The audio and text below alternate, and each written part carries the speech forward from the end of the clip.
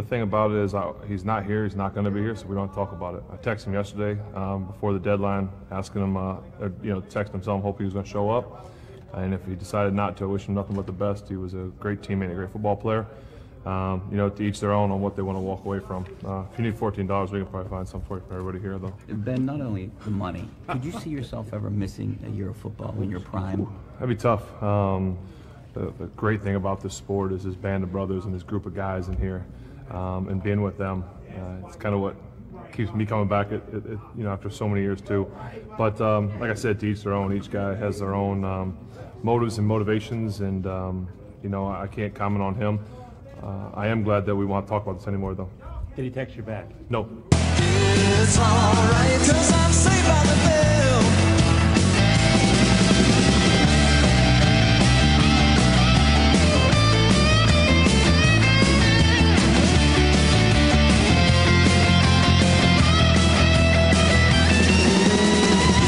It's alright, 'cause I'm saved by the bell. It's alright, 'cause I'm saved by the bell. It's alright, 'cause I'm saved by the bell. Fantasy football, Goon and Tooch. Fantasy football, Goon and Tooch. Fantasy football, Goon and Tooch. Fantasy football, Goon and Tooch. Fantasy football, Touchdown.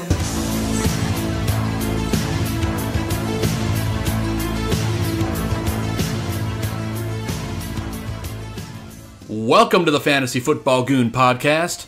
I'm your host, Joe Mandel, the Goon, and this is your Week 11 Fantasy Preview. Joining me, as always, is my good buddy and friend, John Santucci, the Tooch. And starting this week, we have a new member of our crew. Welcome, Tyler Gaines, the Gaines Report, joining the squad. Gaines and Tooch, what's going on, guys? Hello. Oh, baby. We got some Tyler. fantasy football going on, baby, man. Thanks, guys. Oh, Thanks, hell yeah. We're glad to have you. We're fired up. And unfortunately, our good friend Jeff Schwartz not able to make it tonight, dealing with some of the wildfires out in California. Our thoughts are with him. Hopefully everything's going all right for you, Jeff. But Jeff did text me today, guys. He wanted me to let you know his pick of the week, the garbage man, Blake Bortles. So if you're rolling with Jeff, you're going to fire up the garbage man this week. Going on a limb. Interesting. It's Yeah. possible. It's possible. I mean, Pittsburgh gives up a lot of yards in the secondary, Yeah. and so garbage man, and then with Fournette looking the way he's looking, they might get back to their bread and butter. Oh, you know it. Fournette looked like he was back to his old self last week, right, boys? Yep. And guess who picked him up 4 weeks ago when he was looking like some trash? Oh, baby. I buy cheap and I sell them high. Let's go. Yeah, Bortles 320 yards and 2 touchdowns last week. So, Jeff could be onto something. I'm just making fun. Hey, man. Fantasy points are fantasy points, right? True. Yep. True. I hate that. Garbage time matters. I can't stand it. Yeah. It's the truth. It really is. Garbage time in fantasy is more important to the fantasy player than it is to anybody else in the entire world. And a lot of times, garbage time games, the reason the ratings stay up is because of the fantasy player, right, boys? Yeah. True. Fantasy impact on the NFL popularity. It's immeasurable. It really is, and it's invaluable for the league. And speaking of fantasy value, we're going to go into the first segment for this week, gentlemen. And this is a segment I like to call Le'Veon Bell Hell. Oh, It's wow. talk about hell for a number 2 overall pick. Yeah. I'm going to start with you, Tooch. What do you take out of this whole Le'Veon Bell situation? Well, I feel sorry for the people that drafted him. And Joe, would you say that the fantasy owners who drafted Le'Veon were winners of the Nobel Prize? But I'm bumped. Sorry. There's Sorry, the dad Tyler. joke from the dad. Dad joke. If I was picking that high, Tyler, I wouldn't, Joe. I wouldn't have picked Le'Veon Bell. I would have stayed away from him. I just that cloud was hanging over him.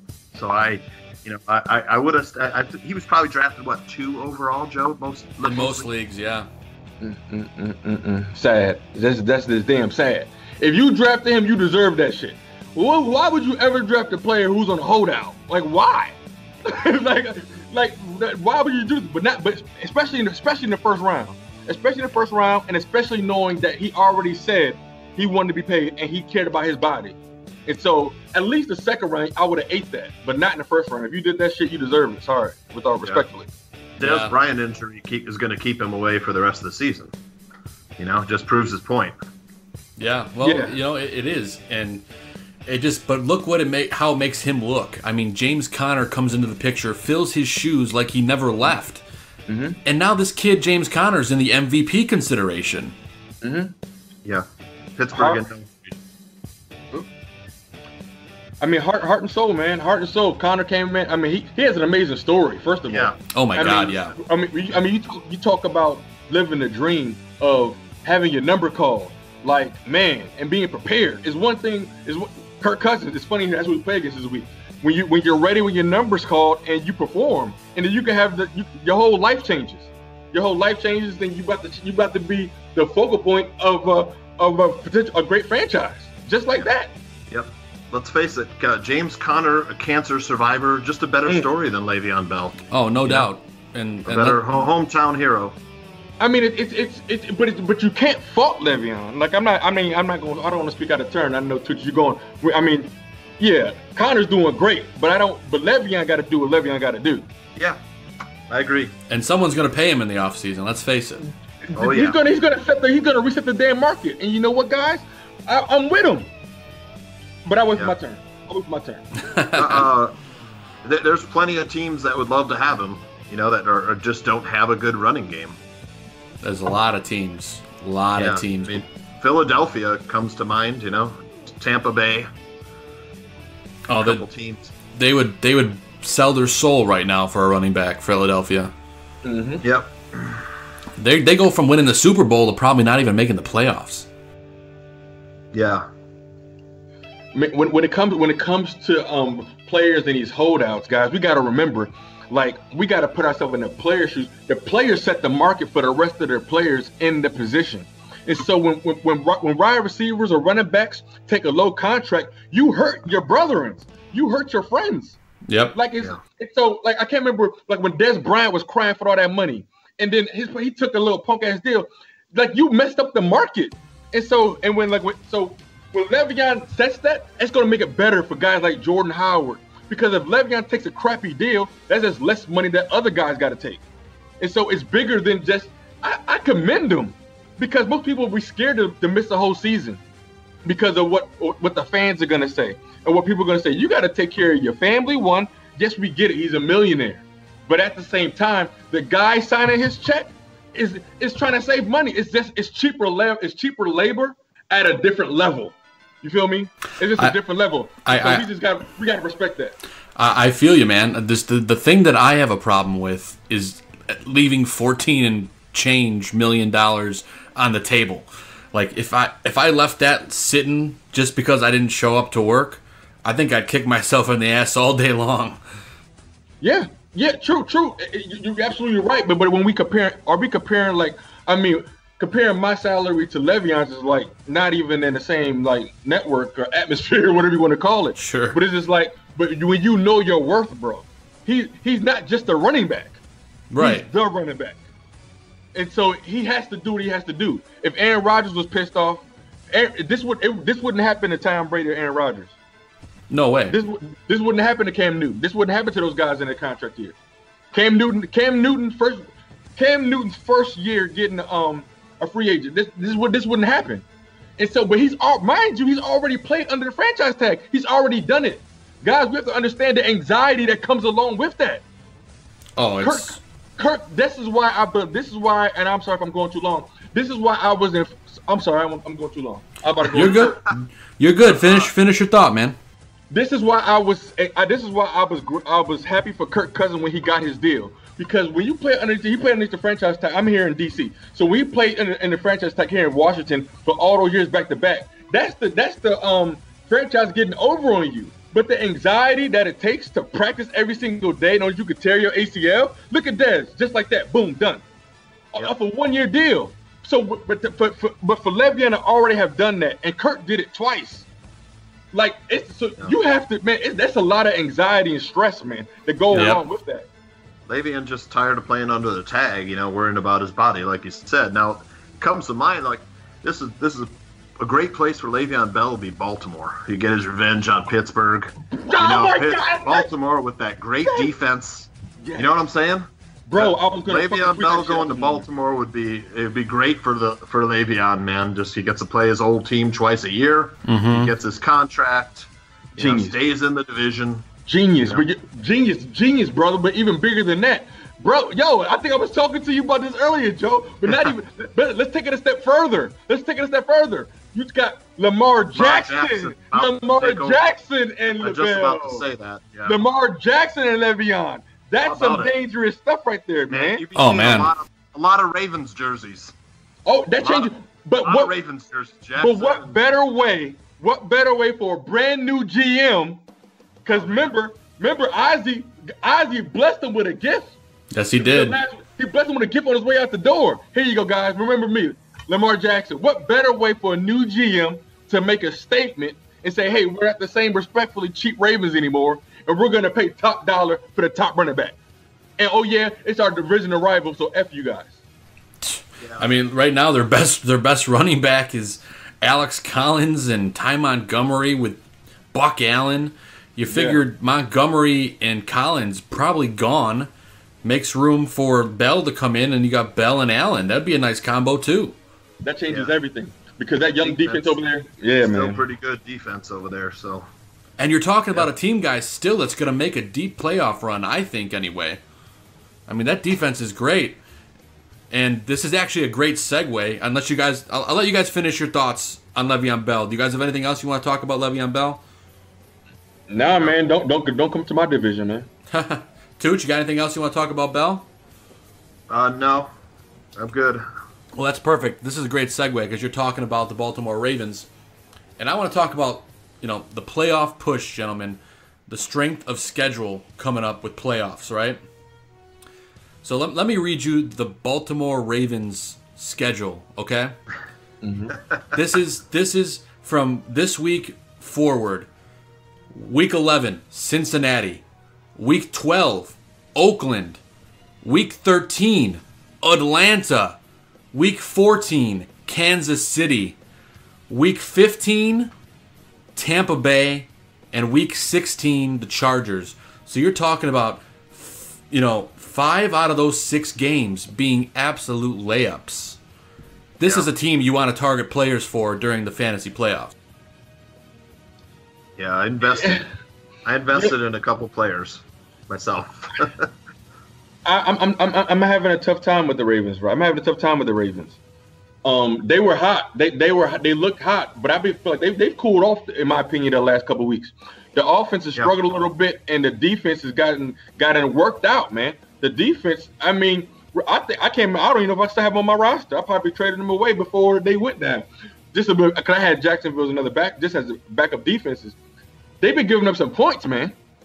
Yeah, they've been giving up some points, but I think, but Joe's hip. This goes back to the injury, and so Joe Flacco's hip. I don't know. Yeah, it's I don't know right now. Well, they're in the position where Lamar Jackson may get a few starts here. Tooch, I know you're high on Lamar Jackson. What do you think about his fantasy value?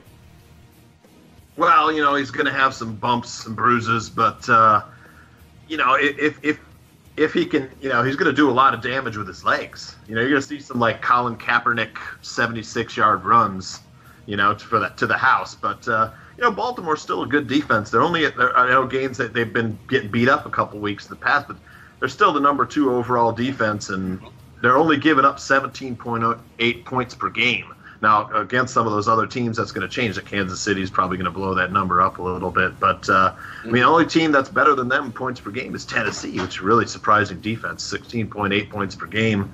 That's the team. That's one team I still can't figure out is Tennessee. They have a great defense. They're very stingy, and they've beaten some really good teams.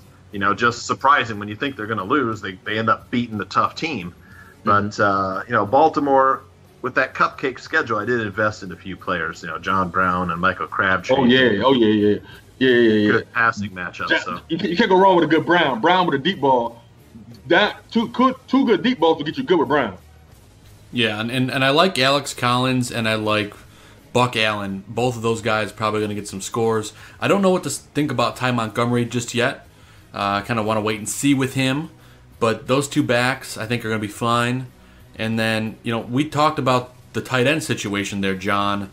Hayden Hurst, and then you got Mark Andrews. Tooch, which guy do you like out of those two for the playoff push, if any? I actually kind of like them both. When I saw him play the Bears in the preseason, Hayden Hurst was just eating us up. Yep. But Mark Andrews is faster and he's a better route runner. But it's hard to tell. The thing is with Baltimore's, Gaines would probably know better than me, but I think Baltimore's had some injuries along their offensive line recently, and I think that's kind of why they've struggled the past few weeks. But if they get that in shape, I think with that cupcake schedule, that you're going to see some. It's hard. Alex Collins was great at the end of last year. He was one of the most productive running backs in fantasy, and if he can get back on track, Baltimore will make that playoff push. Yeah, I'm with you, man. There's a lot of teams with great schedules, and I have a handful of them here for you guys. Now, one team here that a lot of people aren't even going to think about is the Cleveland Browns. Okay, listen to me for a quick second. Let me give you the schedule here. They're on bye this week, so we're not going to play any of those guys now. But starting next week, week 12, you got Cincinnati, Houston, Carolina, Denver, Cincinnati. That's a pretty good playoff gamut right there. Houston being the toughest matchup there. But what do you guys think about the Cleveland Browns as playoff fantasy guys? I mean, they could lead you there if you trust them. Honestly, go ahead, Tooch. Oh, sorry. I was going to. One thing is this. I'm glad I picked up Nick Chubb. Oh my God! Yes. Mm-hmm. Yep. Someone that was impatient, they picked him up and dropped him. He wasn't playing. They still had Carlos Hyde, and I think one game he had like a long touchdown run. I was like, I'm just gonna pick him up and stash him. Hell yeah, I saw that. And that's exactly what I did too. I saw that too. Yep. And he didn't do nothing for 3 more weeks after that, but it was okay. You saw something special. Yeah. Yep. And that's a workhorse back that can win you a championship, guys. For people that picked him up when they did and you stashed him and you held on to him, your patience is going to be rewarded because they have a good schedule. And look, let's face it, he's a workhouse back. Yep. Call it a little bit optimistic and foolish. I have it on a text thread or somewhere. I actually, in the offseason, called the Browns to finish second in the division underneath the Pittsburgh Steelers. And I didn't foresee the firing and all this other stuff. I saw the framework of toughness, and I saw some really, really good draft picks because I really like Denzel Ward. And I would not have been mad if the Bears would have got him at all. Yeah. And then I saw some footage on Nick. I'm like, and then when they got Baker, I'm like, they got a quarterback with some moxie. Interesting. But I didn't know he was going to play. I really thought Taylor was going to have a good season and show that he still has some in the tank left and be a good mentor. And so, because the Ravens have been so wish-washy, and the Ravens letting like the left tackle walk last year, I'm like, what are they really doing on that line? Like, you just got your quarterback back from injury. You see what I'm saying? And like, even just a touch on that real quick. Like, Joe Flacco's only got 4 touchdowns in the last 5 weeks. But no, 5 touchdowns were only 5 touchdowns with 4 interceptions. And so there's something going on with the offensive line. So no matter how good your defense is, if they're on the field too much, they're going to get tired and they're going to give up points. And so when you get a defense like the Browns, when they got first-round picks everywhere. Yes, they do. And then when they got decent coaching in there. And so the Browns, they're getting it together, man. And it's been 3 years in the coming, and I actually like the job. Hugh Jackson is the John Fox of the Browns. Yeah. I was talking with some of my bar fight tailgate guys, and it was like this. We got John Fox. They got Hugh Jackson when we needed him the most. They've been through so much turmoil. They were just the shit show.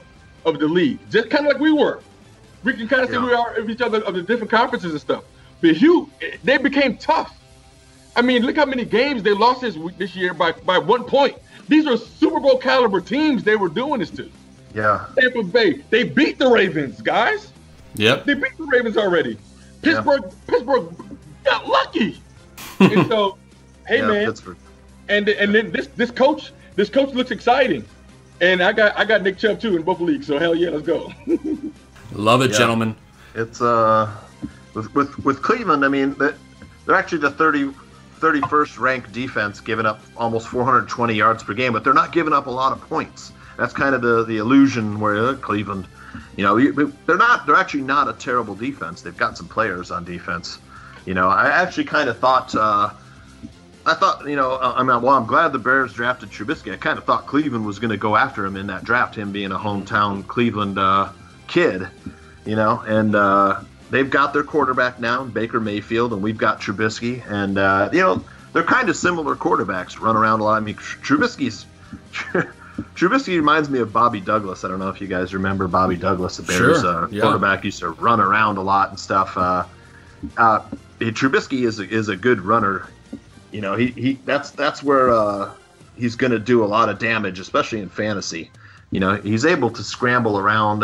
He's going to end up getting some long runs. Just the more he gets familiar with playing in this league, he's going to end up going to have that Russell Wilson kind of damage to teams. And that's really what you're looking for. I think Mayfield will probably give him something, upwards close to that. But Cleveland definitely on a rise. And I get the John Fox analogy. I mean, when we were my biggest Bears depression was the Mark Trestman era. Oh my God! To go from that into John Fox just didn't help much. Tyler, I was like, John Fox. We're going into the past. It's like the old school's kind of moving out, and that was Hugh Jackson and John Fox, which is the new school is coming in, Nagy and these offensive quarterbacks, Doug Peterson and Frank Reich. Yep. That's kind of the direction of the league, and it's great for fantasy, Joe. It is great for fantasy. Yeah. And we're going to pick this segment back up, but we have a special guest today that I'm going to queue up on the line right now. Our friend Ryan Heckman coming in, guys. Going to preview the Bears Vikings game with us. So let me go ahead and add him in real quick, and we'll get him queued up. Awesome. While we wait, gentlemen, what are your thoughts on this fantasy season as a whole right now? I know it's a really vague question, but for me, it's been one of those years that, it's so many up and downs throughout the year. I just have a hard time putting my finger on it. Well, I'm having a terrible time picking games, but that too. No. But this is the most fun year for me because of the Barroom League and the Fantasy Football Goon League, and then the show is we're finally getting a lot more listeners. So for me, this is the best year. Oh yeah, absolutely. We love everybody tuning in, getting a lot of people listening to the show. We're getting better as we go on and just having a blast on the air. We got Tyler joining us now. We're pumped about that and getting all these great guests like Ryan and other folks. And it's a great year. We got Jeff Schwartz on the show almost every week. We had Mike North on the show. That was amazing. Probably my favorite show. It was just so much fun. Yeah. Man, no, this is the absolute dream. I'm living a dream right now. And and I'm in first place. And so fantasy year is going great, and the Bears are doing great. And the fact that this show was on so we can help people, because this is a playoff push. A lot of people are like trying to decide, are they selling? Are they just going to not look at their phone anymore? Or are they going to hit the waiver wire? So this is that week where some people are deciding where they're going, or some people are already into the NBA season already. But the people that are into it, they're listening in. And if they're smart and if they want to win, then they should be listening in right now too. Promoting the show and getting more listeners, that's the goal heading into off season and previewing. We'll have some preview shows of players to look out for next year, maybe a draft show for players to watch for draft. We had rookies producing this year, Nick Chubb, Calvin Ridley, Yeah, we'll take a look at players like that for next year. Hey, there he is. There he is, gentlemen. Welcome Ryan Heckman to the Fantasy Football Goon Show. He's here, everybody. He's here. Can you hear us? Yeah, I can. Are we up and running? We are up and running. We are on the air and everything. I mean, we're recording. We're not live. It'll be live on your podcast stream on Thursday morning. But Ryan, welcome to the show, man. Ryan's here to preview the Bears Vikings game. He's a Bear fan living in Minnesota, for those of you who don't know. Tough times, man. Tough times. It'll be an interesting weekend. Oh, man. Welcome to the show, Ryan. Yeah, hey, he's thanks. coming Thanks from for having me, guys. The Windy City fan-sided. Heckman is in the fantasy league with us. He has a good time. We always talk about trades, and we had some interesting takes this year, man. It's been a fun year in this league. I'm just happy to have you on the show and curious to get your takes on Bears Vikes coming up this week. Yeah, man. Well, hey, again, thanks for having me. And I wanted to use this as an opportunity, you guys, for a pretty huge announcement, and you guys are going to be the first to know. Whoa. And I think Bears Barroom will be excited to hear this too, so we got to make sure everybody's tuning in. Breaking news, breaking news. Yeah, breaking news. So, you guys, I just got off the phone, believe it or not, with Michael Lombardi. And what? Wow. Yeah, man. And you're not going to believe this, but for the first time in his life, he is actually now potty trained. Oh, unbelievable. That means, folks, that he can finally stay overnight at the official Barbie Princess summer camp. Ooh. And he's no longer a liability at weekend slumber parties. So I think as a congratulatory gift, we got to get Aldo on maybe a branded pair of Bears Barroom big boy underwear, as my 4-year-old would call it. Love it. We got to get him on that. So congratulations, Mr. Lombardi, and I hope you enjoy the game this Sunday night. Oh, yeah. Yeah, he might need a pair of Depends after this game. He might. He just might. Speaking of Lombardi, I got to ask you, Ryan. I don't know if you saw Mitch Trubisky's comments when someone asked him or told him what Mike Lombardi had said, and he was like, "I don't know who that is." Do you think? I tweeted out. I was like, "Do you think?" Mitch Trubisky's from Cleveland. Lombardi was the GM of Cleveland. He has to know who Lombardi is. Which I think it was a sly dig, and I love Mitch for doing that. It makes me respect him all that much more. Yeah, it could have been, and he might just be maybe a little too young.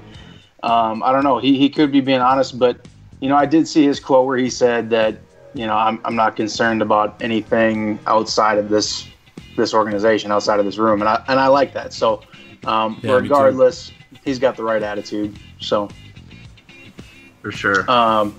But yeah, Bears Vikes, man. I've got some interesting numbers for you guys. I don't know what you've covered so far, if it's been all fantasy, but if we're getting into this game. Yeah.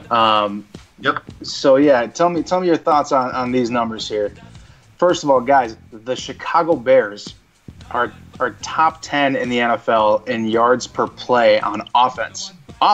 Jesus. Yeah. Did we ever imagine such a thing would happen a year ago? Just 12 short months ago. No way. Shoot, 8 months ago. 8 months ago, if I would have told you, guess what? The Bears are going to be a top 10 team on offense in terms of yards per play. I would have called you a liar. I mean, coming from the offensive folks we had in charge last year, I mean, that's just unbelievable. Yeah. So, what Matt Nagy's doing, I honestly think this offense is good enough to put up points against any defense in the NFL. They have enough playmakers. They have enough speed, which we know in the NFL, in today's NFL, offensively, you got to have speed or you're not going anywhere. And I think they have enough to score on anybody. Now, again, with that, is Mitch going to make some mistakes? Yeah, but that's okay. He's allowed to. He's still young. He's still growing. I don't want to hear about any other young quarterbacks in the NFL. We're not comparing. Mitch has been improving week to week, and they have enough playmakers around him where they're going to put up some points. But yeah, top 10 in yards per play. That's astounding. Go ahead, dude. Sorry, I was gonna throw it back to you now. Minnesota defense starting to play good. They are. They don't give up a lot of points to the quarterback. You know, Right. they're the best in the league against fantasy quarterbacks. Now, Mitch has been hot last 5 games, putting up big fantasy numbers. This seems like a week where he's not going to put up good big fantasy numbers. Thoughts? Well, you know, I'm not saying that I wouldn't call him a surefire start this week. I'd be hesitant to play him. And yeah, that's mainly because this Vikings defense has been coming to play the last few weeks. But again, if you look at who they've faced, they've only faced one really good offense, and that's the Saints, and the Saints put up 30 points. You know, the Saints have 2 good running backs, so do the Bears. The Saints, I mean, arguably, Michael Thomas could be argued as the best wide receiver in the NFL, depending on how you're looking at it. But outside of Thomas, I mean, look, they just tried to sign Dez Bryant, and it didn't work out. Outside of Dez, they don't have anybody to throw the ball to. You look at the Bears, they've got plenty of diverse options to throw the ball to. So the Vikings are going up against another potent offense. I just said potent offense in reference to the Bears. You guys, this is weird. Pinch me, I'm dreaming. It's crazy. But, no, you're right. You know, the Vikings, I mean, I'm kind of all over the place. I was going to go down the line here with some numbers I have, but we can get into it. You know, the Vikings on defense are the number 1 third down defense in the NFL. 26% on third down.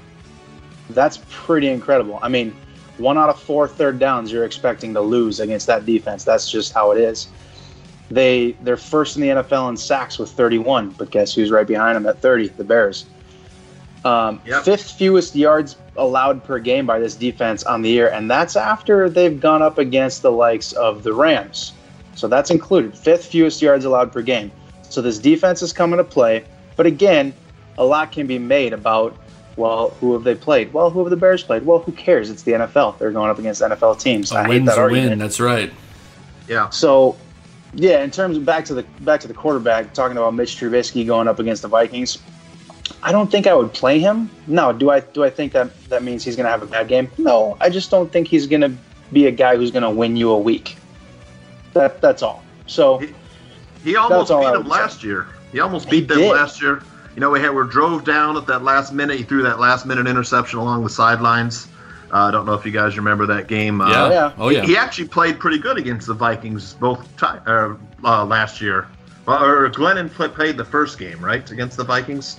Right. Yes. And that was with nothing around him. Right. So, no, you're right. Well, there's a reason, gentlemen, that this game got flexed. There's a reason, because it's going to be amazing.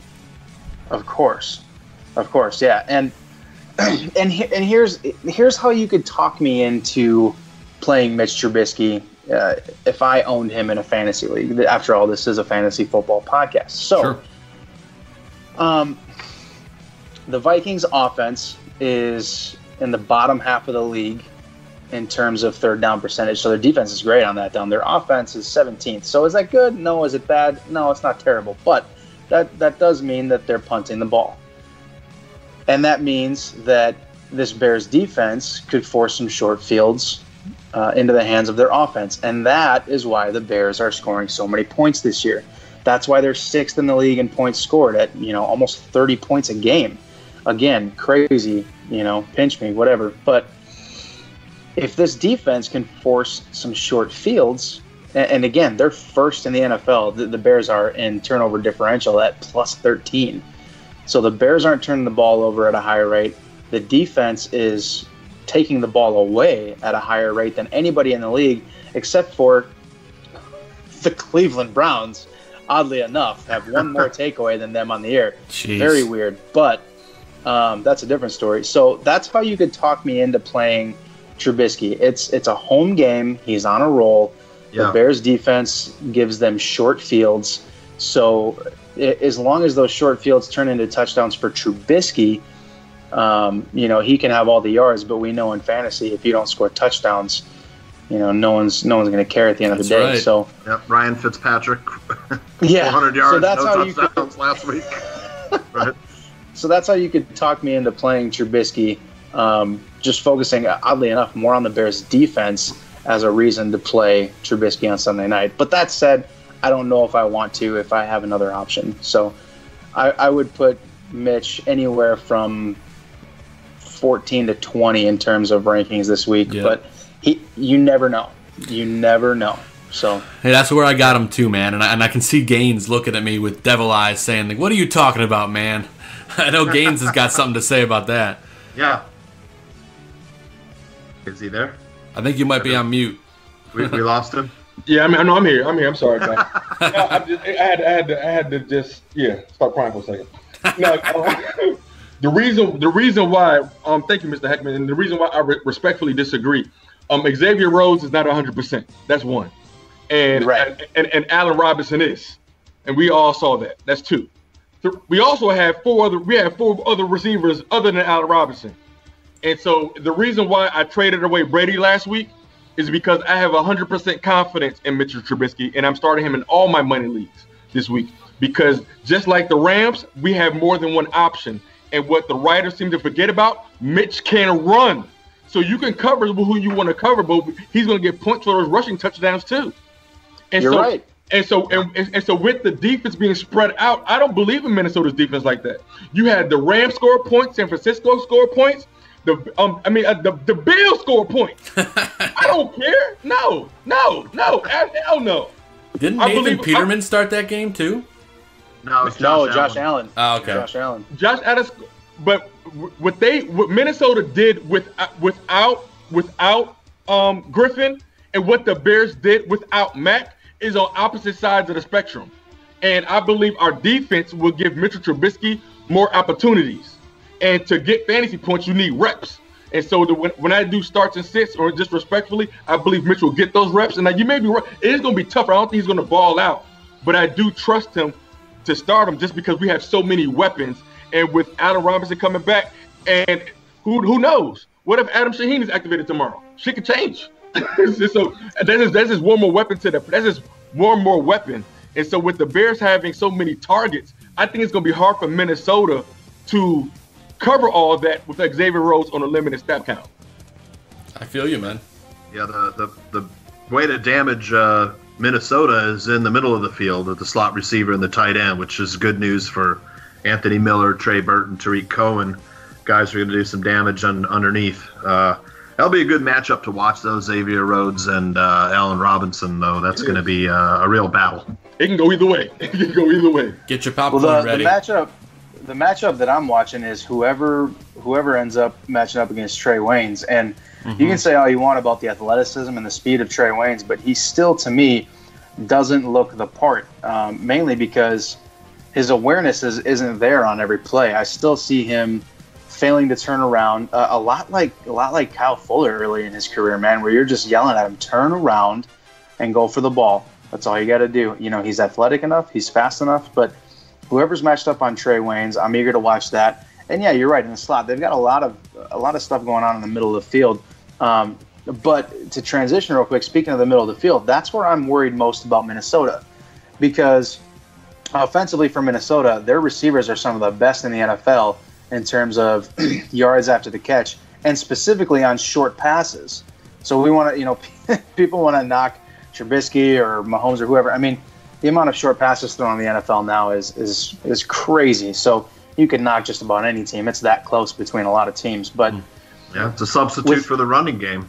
Right. This and year. With the Vikings, their receivers are so good after the catch and gaining yards. Maybe not necessarily breaking a big play, but gaining meaningful yards and moving the chains. And that's where, over the years as a Bears fan, where I've seen, no matter how good the defense is, that's where they have kind of lost it at times, is over the middle of the field, a little dink and dunks. And it seems at times they never learn. And so I'm hoping they've got a good plan in place for that, because that's where Minnesota is most lethal on offense, is quick passes, yards after the catch with their wideouts. Diggs and Thielen are no joke. You may have seen my hot take a couple of weeks ago where I called Thielen the best wide receiver in the NFL at that given moment, and I meant it. There was nobody playing better. There was nobody hotter. You could not convince me otherwise. It doesn't matter. He was that good. When did you catching say that? The football. I'm hooked on a Thielen. Right? Yeah, you're right. When did you write that, Ryan? When did you say that, Ryan? You said he was their best win?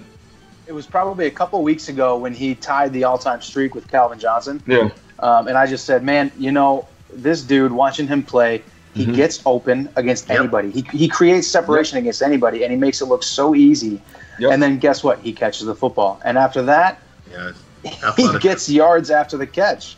Deceptively fast. He's so good at all of the things you need to be good at to be a great receiver in the NFL. Ryan, and then you want to? I'm sorry. Go ahead, guys. I was just gonna say, great receiver and a great, even better story. Absolutely. Talk about an undrafted guy just coming in and just dominating the league. Worked his ass off on special teams for years. I mean, hard work pays. Got his chance. Yeah, hard work pays off. He's a favorite here, you guys. I mean, you're looking around now. It used to be like all you see is Adrian Peterson jerseys, and now the most popular jersey among fans has got to be Thielen. Not only because he is that good, but because people just love his story. So, and I think if you asked Adam, he wouldn't tell you. But I wonder if he's sick of people talking about his story yet. And I'm sure. Wishing people would talk more about how he is here. He has arrived. So he popped up on the injury report today. He's got a calf injury, I think, and a lower back injury. So something to keep an eye on. And then Diggs, of course, sat out the last game. Yeah, I'd be shocked if either of those guys didn't play this big division game. Oh yeah, I imagine they're going to suit up. But yeah, it's a surprising addition for sure. Yeah, that is interesting, but I agree. I would be shocked if they didn't play. So we haven't talked about him at all, but what do you guys think about Dalvin Cook? Because I think, man, from all the talk around Minnesota, living here and reading up on it, he's healthy, and they are ready to, quote unquote, I saw the word unleash used. They're ready to unleash him. They're sick of having to be forced into the pass so much, passing, and they've got the weapons to do it. Don't get me wrong, but they're sick of putting it all on the shoulders of Kirk Cousins and that awful offensive line. But Dalvin Cook is good enough, and he's now healthy.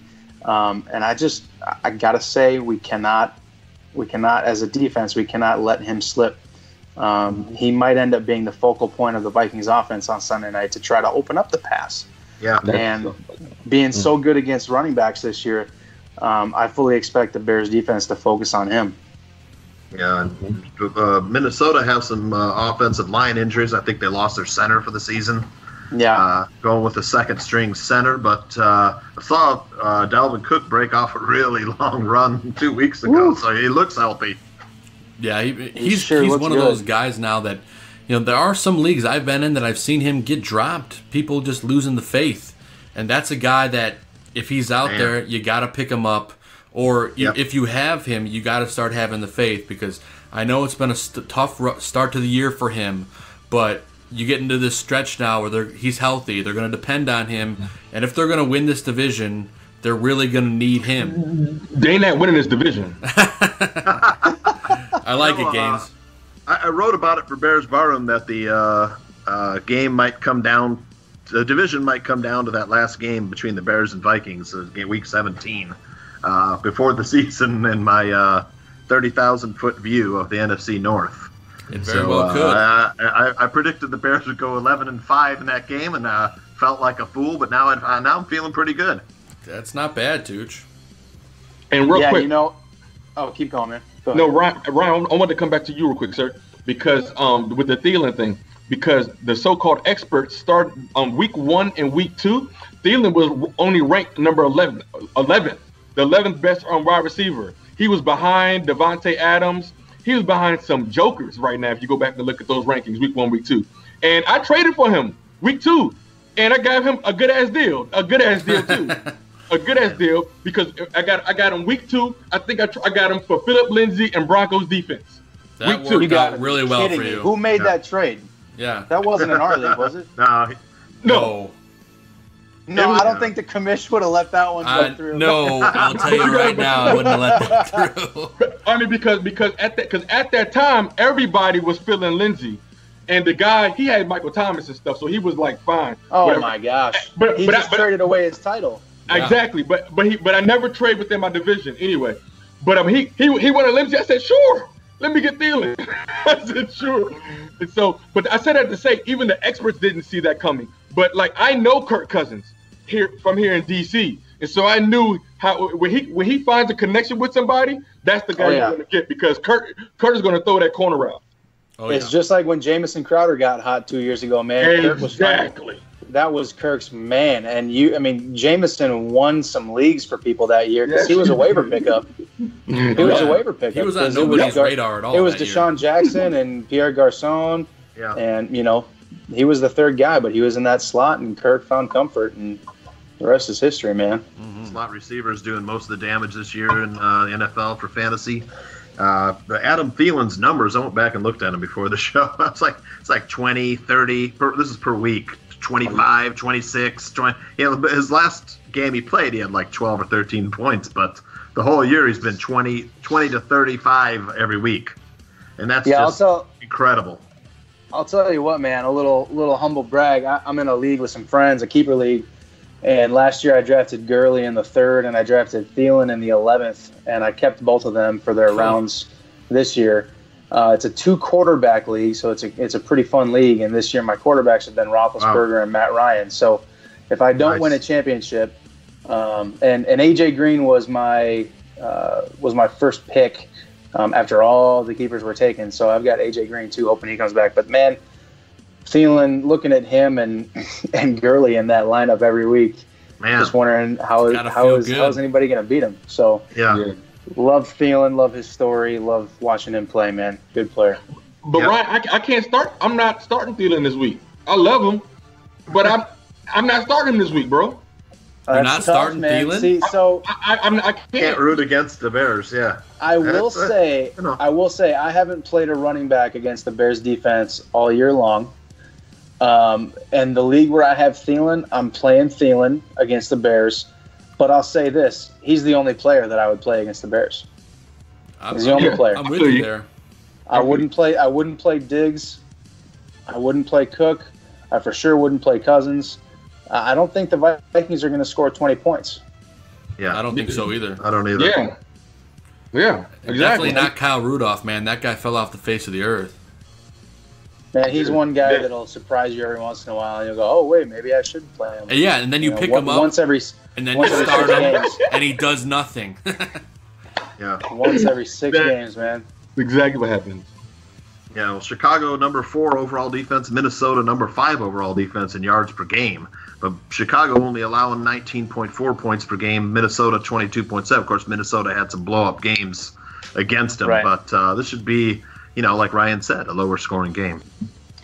Yeah, I think in a game like this, it's pretty simple for the Bears. If we win the turnover battle, we win the game. That's it. Mm-hmm. If the Bears win the turnover battle, they will win this game because, first of all, they've been great scoring off turnovers. They lead the league with most points off turnovers at 84. And if they can turn the ball over from the Vikings, we've seen how quickly Kirk Cousins will fall apart after giving up the ball. Yep. So as soon as Cousins sees himself turn the ball over, as soon as he sees the defense take the ball away from his offense, if that team goes and scores and does it again, the game is essentially over. Yep. Why did Kurt struggle against the Lions? That's a good question. That's a great question. Because he's inconsistent. Let's leave it at that. Different Lions team now. So let's think about that. I mean, he struggled against the Lions, who has a good passing. But I mean, Diggs was out. Maybe Diggs was out. Was that maybe?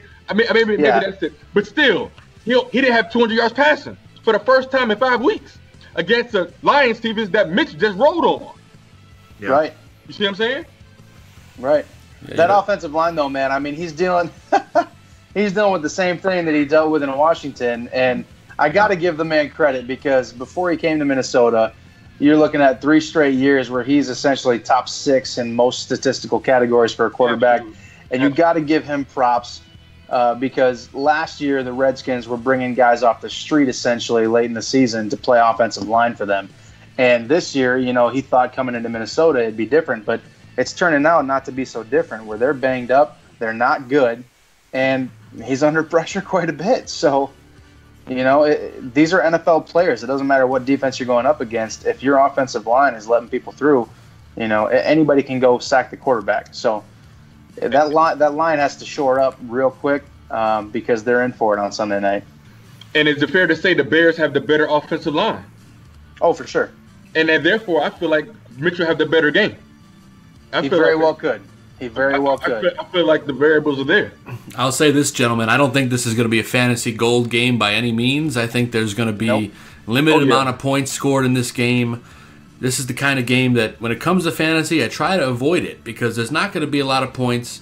You're looking at starting the defenses in this game. I'd say besides that and Thielen and it depends which Bears running back you want to start. Probably Tariq, if I had to say anything, and Allen Robinson. And you're probably not going to bench Trey Burton, but that's it. Joe, you're right, bro. You're right. But don't forget, Jordan Howard ripped as a new asshole last year, the other year, when they was ranked the number 1 defense when they was undefeated. That was Jordan Howard that did that shit. That was also John Fox saying, "Hey, go out there and run the ball, then run it again, right, and run it again, and then run it again." You're right, but he's capable. That's all I'm saying. He's capable. He's capable, but his role has definitely changed. He's capable, but his role has definitely changed. So, and he could get two goal. He could get 2 goal line carries and a touchdown. But that he might have 12 fantasy points or 12.2 rush for 2 yards. Both yards are 1 carry. Oh my God! Yeah.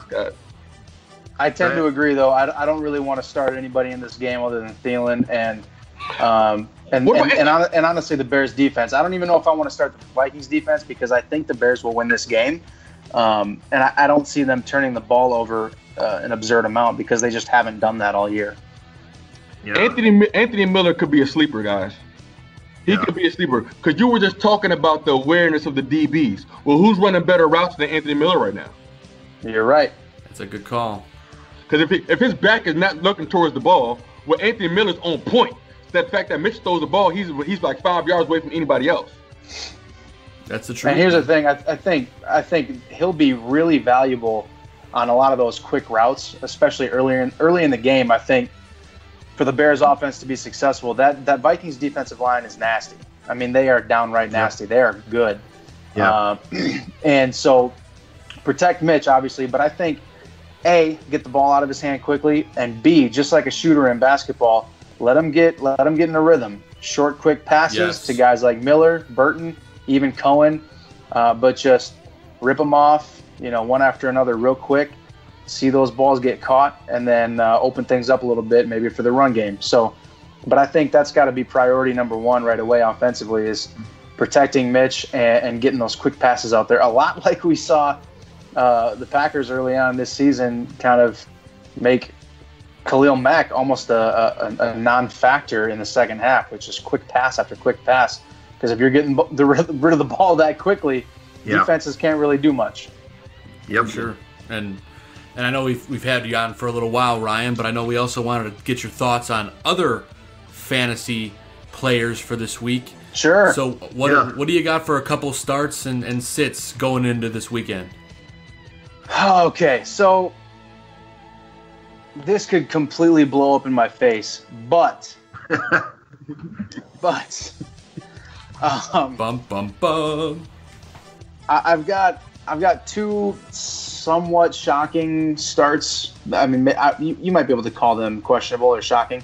The first one is Ben Roethlisberger. Hey, This week, I am starting Ben Roethlisberger against the Jacksonville Jaguars on the road. Up until this season, you've kind of heard of the home and road splits with Big Ben. Yeah. And it just hasn't necessarily panned out that way this year. What I've learned having him on one of my teams is I've been burned by sitting him this year, and I've learned my lesson. I'm not going to go to the waiver wire to try to pick up another guy. He's been great this year for the most part. And do you think he doesn't remember last year's game against the Jaguars? Yeah. You think that's maybe in the back of his head a little bit? Oh, he remembers. He remembers. Yeah, the game where he said, maybe I just don't have it anymore, and then went on to win probably anybody that had him a championship last year because he went on a tear. He did. Yeah. So I'm starting Ben Roethlisberger this week. All right. And my other start that is not necessarily a sexy start, and I still kind of cringe when I put him in a lineup, whether it's daily or a fantasy league like actually our league. I'm starting him this week, and that is Amari Cooper. Hey, the Cowboys have a great schedule the rest of the way. Yeah, I'm starting Amari Cooper. Even though just saying his name, hearing his name, you're like, ooh, I don't know. But the fact is, he's getting peppered with targets early and often by Dak Prescott. He's looked just fine. So I think Dallas knows they paid up. They paid a premium. So, obviously they don't want to make Jerry look like an idiot. Otherwise, somebody's getting fired. And I'm starting Amari Cooper against a really, really bad Atlanta Falcons defense. Oh yeah, and I actually talked about it in my fantasy article on the Bears Barroom when they traded for Amari Cooper, and it's the Jerry Jones factor. When Jerry Jones trades for somebody, they're going to feature that guy. They're going to get him the ball early and often, and that's been the case, and I think it's going to be the case the rest of the year. Absolutely, I agree. So we got 2 starts out of you. Do you have any sits for us? I do. So my first sit is a guy that I really want to buy into, and it's a team's philosophy that I really want to buy into, the Seahawks. But this week I'm sitting Chris Carson. He's playing, according to Pete Carroll. But if we've learned anything about this Seahawks backfield, it's that we know nothing about this Seahawks backfield. The Pete Carroll effect. They're running the ball a whole heck of a lot, but I mean, there hasn't been one specific running back for more than 2 games in a row that you've been like, oh, he's the guy. Right. I mean, last week Rashad Penny ripped off a big run, and went over 100 they're talking yards, about too. featuring him even more. So you have 3 guys that could potentially be used, and when there's 3 guys that are going to get the ball in their hands, whether it's 4 times or 14 times, and you don't really know which one, I want no part of it. I'm not going to start Chris Carson. Amen, man. I'm with you. The Seahawks backfield has been a mess. We've been talking about it all year on Fantasy Football Goon. I'm avoiding that backfield for the time being, but you got to talk about Russell Wilson and what that offense is doing. It's been pretty impressive. Yep. It has been. I mean, they've been running the ball a lot, and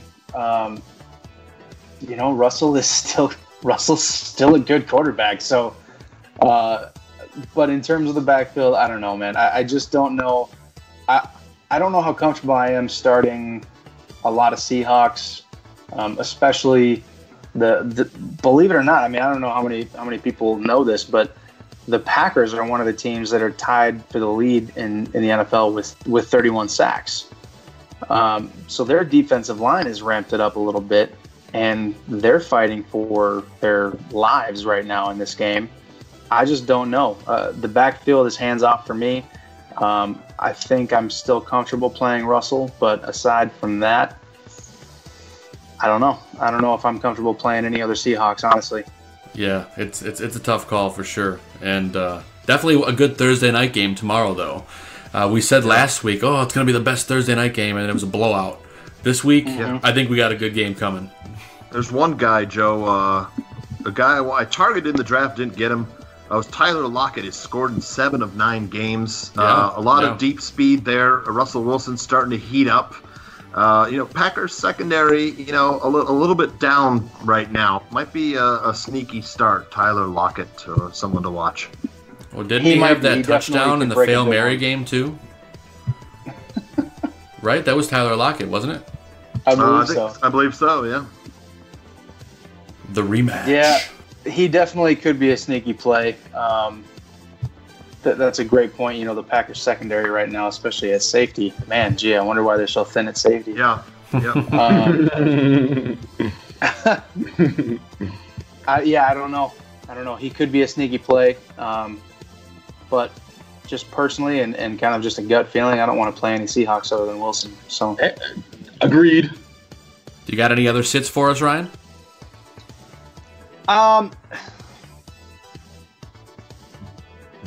It's okay if you don't.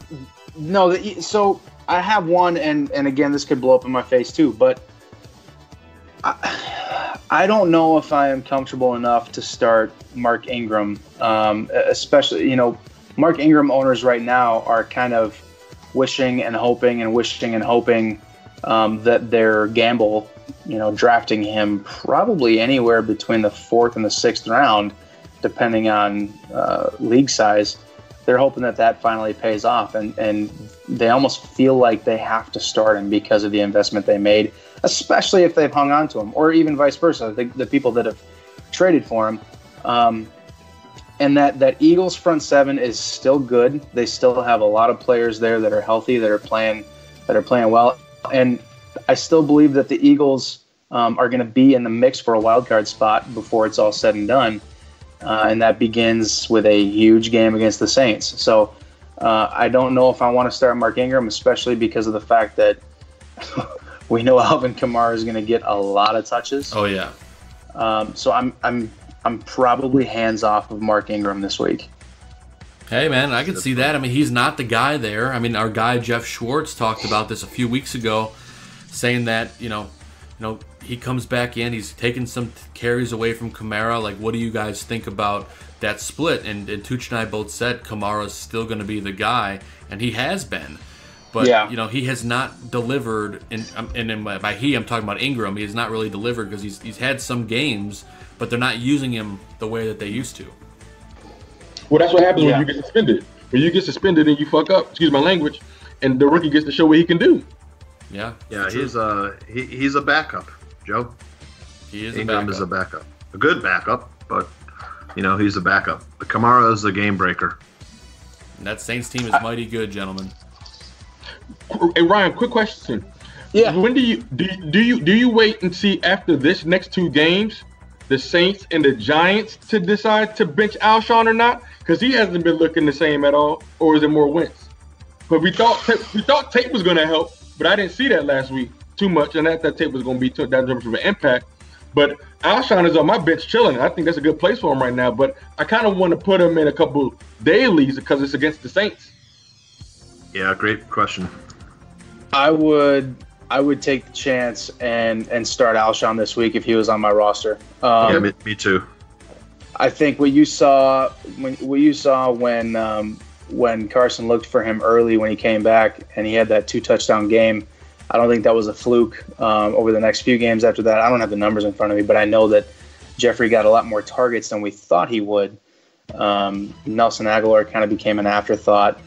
We thought Golden Tate would be a big part. I mean, he just got there, so. Yeah. But Zach Ertz, the number one receiver over there. No doubt. He is, absolutely. And they're using Goddard more, too. He's become a factor. But I still believe that there is the chemistry there between Wentz and Alshon. There's a reason they extended him. He is healthy. And I can't bench Alshon right now. Unless you've got two top 15 guys on your roster, I would still play him, especially against the Saints. Like you said, it's tempting. Yeah. There's going to be points scored. So I would have a hard time benching Alshon. Well, I'm glad you said that. Let me give you the scenario then. Let me give you the scenario. Maybe this will help you. Would you start Alshon over Allen Robinson, Tyler Boyd, Antonio Brown? Over Robinson. I never sit Brown. Yeah, you never sit Brown. I would start him over Tyler Boyd, honestly, right now. Really? Me too. Really? Yep, 100%. Boyd is a guy that we thought would really benefit from A.J. Green's absence. Now, A.J. Green all of a sudden became questionable today, which is weird because we thought he was going to be out till December. Mm-hmm. But if A.J. Green somehow plays, then play Boyd. Yeah. But Boyd Yeah. has been at his best with AJ Green on the field because he's the number 2 guy. He's not the go-to guy. Yeah, we saw it And last week. when Boyd's the only guy that Dalton's throwing to, I mean, they don't really have anything else. Don't even talk about John Ross. My goodness. Brutal No offense. Tyler Kroft, no Tyler Eifert. And we thought C.J. Ozama was going to be a guy that Dalton would look to, but that hasn't really even panned out. That offense is kind of struggling, and it's the Joe Mixon show. So I'm not comfortable playing Boyd right now, and I would most certainly start Alshon over Boyd if that's the decision you're up against. Allen Robinson, up until last week, would be riding my bench if I owned any Allen Robinson shares. He was all year long. He's available in almost all my leagues right now. That's crazy. That's crazy. See, Yeah, that's he's- crazy. Yeah, that's crazy. But because of the showing we saw last week, it looks like he's healthy. It looks like he and Mitch have a connection, and I think Nagy is being a lot smarter with his play calling, where he's trying to get the ball more to Robinson and Miller because he knows that those are the 2 best receivers he has on the team. They're getting it done. Yeah, and they're getting it done. Robinson looked great last week, so I would definitely start Robinson, and I would start Brown. Obviously, you never bench Brown. Damn right. Yep. But I would play Alshon over Boyd. Makes sense, especially with the Saints matchup. Yeah, you got a lot of points coming your way in that game, man. Or you should. The Saints put up a lot of points, and that's going to put Philadelphia into the passing, mode because they're going to be playing catch up with Philadelphia doesn't really have a running game. No, not at all. They throw. Carson Wentz over 300 yards last week. Now that if you watch the game, Nelson Aguilar had an okay day, but came down hard, had to leave the game. He had a stinger, and Golden Tate's still not up to speed, and that's why I would start Alshon Jeffrey. He's the number 1 dog over there, aside from Ertz. So Ertz or Travis Kelce, who'd you guys rather have? Oh God. I got Kelce in all leagues. I got Kelce in every league. I got Kelce in both leagues. I would take That's a Kelce tough over question. Ertz any day because it's a tough question, but yeah. It is a really tough question. They're both phenomenal, but Kelsey's role on a week-to-week basis, I mean, Higher ceiling than Kelce, it's but a much- no problem putting 10 catches up on the board. We saw it last week. right. He's the focal point also, but yeah, Kelce a lot more speed. Can I answer that question with both? I'll take both. Yes, you got yeah. One in tight end and one in the flex, like right there. Yeah, there you go. This is kind of off topic, but one thing I wanted to bring to, I don't know what you guys have touched on, but this is kind of the point in time where if you're looking like a playoff team in fantasy, I would go out and I've got a list here, I would go out and get guys that are on the waiver wire, like Josh Adams. I would go out and if Giovanni Bernard is available, get him right now as you are listening to this. Got him already, baby. Oh, yeah. If Royce Freeman is somehow available, go get him. If TJ Yeldon is available, go get him. You've got these guys, if you're looking at making a deep playoff run, if, God forbid, the starters went down, that these guys are going to have a role. TJ Yeldon has a role regardless. I mean, go get him. If he's out there, he's catching passes. But you have guys like that, and Jamal Williams with the Packers now that Montgomery's gone. If something happens to Aaron Jones, Spencer Ware, another guy, had a touchdown. Spencer Ware, yep, absolutely. You've got these offenses like the Pittsburgh. If something happened to Connor, you want to get Samuels. Yeah, go out there just right about now to say if you have a bench spot and find one of those guys that you can throw on your bench, because if something happens to the other guy, you just struck a gold mine. And those are the kind of moves that'll win you your league. And you have to think about that now because playoffs are right around the corner. We're in week 11, guys. Can you believe it? Yep. It's that far into the season. And right before you came on, Ryan, we were actually talking about strength of schedule during the playoffs. So we talked about first with the Ravens just having a layup of a schedule. I'll read it off to you real quick. Cincinnati, Oakland, Atlanta, Kansas City, Tampa Bay, LA Chargers. Pretty good. Then we followed it up talking about the Cleveland Browns. Wait, hold on. Did you talk about Lamar Jackson? Yes. Yeah. Did you talk? Okay, good. Because, wow. If he ends up getting a start and he doesn't look back, there's a bench spot right there. If you got an open bench spot, he might be worth a flyer. Yeah, definitely. Yep. Yeah, he's going to be dangerous if he gets an opportunity because that Ravens defense is good and that offense could be really good, especially with Saints, that schedule. Easy schedule. If you looked at the Saints schedule. Yeah, I was actually just going to bring that up, Tooch. So the Saints schedule starting this week, you got Cincinnati, Philadelphia. I'm sorry, starting this week, Philadelphia, Atlanta, Dallas, Tampa Bay, Carolina, Pittsburgh. So that's really favorable for the Saints as well. Saints could be 15-1 at the end of the season, really. I mean, they really could be. The only game they would have lost is to the Buccaneers, but we still got some football to play. Yeah. They're a good team. But Ryan was just talking about the Cowboys a little while ago. I mean, they have a really great schedule as well the rest of the way. You're talking Atlanta, Washington, New Orleans, Philadelphia, Indianapolis, Tampa Bay. So that's another. You want to target Cowboys if you're trying to make some last minute trades. The deadline's usually around Thanksgiving in fantasy, so that's coming up. You want to target your Cowboys. You want to target your Ravens. You even want to talk about the Panthers here. The Panthers got a pretty good schedule too. I know they have Detroit, Seattle, Tampa Bay, Cleveland, New Orleans, Atlanta. So those are the kind of matchups that you want during your playoffs and your championship game. Yep. Yeah, and the thing about playoff strength of schedule too, this is not something I have in front of me. Maybe you guys do, but go out there and look ahead to the next few weeks. And again, it's all about if you've got a bench spot to burn, or if you're trying to build towards the playoffs, look at defenses a week ahead of time. Mm-hmm. Yeah, because if you do that, and you're looking at, for example, if you can get each week, if you can get a team that plays either the Raiders, the Cardinals, or the Bills, you should be just fine at defense. Yeah. Fantasy defenses haven't been great this year. No. It's been kind of a toss-up. It's been a weird year with a lot more scoring. You're talking about the Bears are what, 4th, 6th, did you say, in points per game with 19? Yeah. So, I mean, that means like one of the top defenses in the league are giving up 20 points a game. Yeah. So fantasy defenses have not been great, but if you target a team over the next few weeks to have on your bench locked and loaded that are playing one of those 3 teams, you're in good shape. Yeah, we actually talked about this on Tailgate, I think, Joe. Yeah, we did. Talked about. I think Airjar asked us if we were streaming defenses. I've been streaming a defense every week. I'm just dropping for a week and picking up who I like in this matchup. I just picked up the Cardinals. I think they're playing the Raiders this week. So at home against Chucky.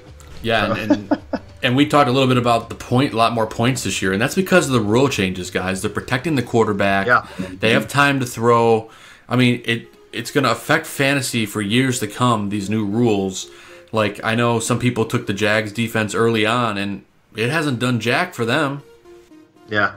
Oh, yeah, some people drafted them. Usually you don't see a defense drafted into the last 2 rounds, and some people drafted them in single-digit rounds. Yeah. I got the Bears defense in the 5th round. Damn right. Yes. Yes. Yeah. So you are still a lunatic, but you are a smart lunatic. Not yet. I foresaw this, man. I foresaw this. I saw this happening. It worked out. And you drafted them before they got Mac. Fanboy. Yes, before they got Mac. Yes. Yeah, you are a crazy psychopathic fanboy that just happened to have a plan that worked out. Hey, brother, that's what we do. And his fantasy team is competing. It's going to make a playoff run, right, Gaines? Yes, sir. First place in all my money leagues. Bringing the fire, man. I love it. Yeah. But Ryan, man, it's been absolutely awesome having you on. Why don't you tell people where they could find you on Twitter and where they can check out all of your great work? Hey, thanks, guys. Yeah, I appreciate that. So on Twitter, I love interacting with you guys. You can follow me at Ryan Heckman FS, as in Fansided, which is the organization that I am with and I represent. I co-run the Windy City. It is a Chicago sports website where we do our best to get you coverage on all Chicago sports. So we've got a great team of writers over there. That's where you can find not only my work, but my team's work. We do some good stuff over there. Like I said, you can follow me on Twitter at Ryan Heckman FS. I'd love to follow you back and just talk, Bears, but, talk NFL, talk fantasy. That's kind of where my main passion lies in the sports world. So go follow me, and looking forward to chatting it up with you guys. Oh, man, it's been absolutely awesome having you on. Yeah, man. You know, we Yeah, have thank a you. lot of fun in our barroom fantasy league, and Yeah. it's coming down to the wire, man. It's going to be a fun end of the year for sure. Yeah, we Yeah, have a it lot of should be teams interesting. bunched up. A lot of teams kind of with good, up towards the top in the barroom league. From like 5-4 to 7-2 or something, right, Joe? Or 6-4 to 8-2. I think we're all bunched up there. It's all over the map, and 8 teams make the playoffs, so it's anybody's game. Yeah. But It'll Ryan, be a fun finish. yes, it will be. Ryan, again, thank you for joining us, man. Everyone, make sure you give him a follow. We appreciate all the truth you brought tonight, man, and it brought a lot of fire and fantasy and sports love, and that's what we're talking about here, man. So thanks again for joining us, and we'd love to have you on again at some point in the future. Absolutely, guys. Thank you very much for having me. Absolutely. man. Thank you, man. Take care, Ryan. All right. See ya. Later. Oh, good stuff. Thanks again to Ryan great Heckman for guest. joining us. Absolutely great guest. Lit it up, talking about Bears Vikings, fantasy, dropping some knowledge, man. Having a great conversation, guys. Man, I absolutely love that. Gains and Tooch, man. This has been so fun. This is a great show. And we still got a lot of show left. I know we got to cover And some ground. I know this is a family show, man. So sorry for the language, guys. I just feel like the game is tomorrow, and so I'm just like excited. So man, my fault. Hey man, It's all right. We swear periodically, man. Joe can bleep it out, if later, if we have to. I'm glad we're not live.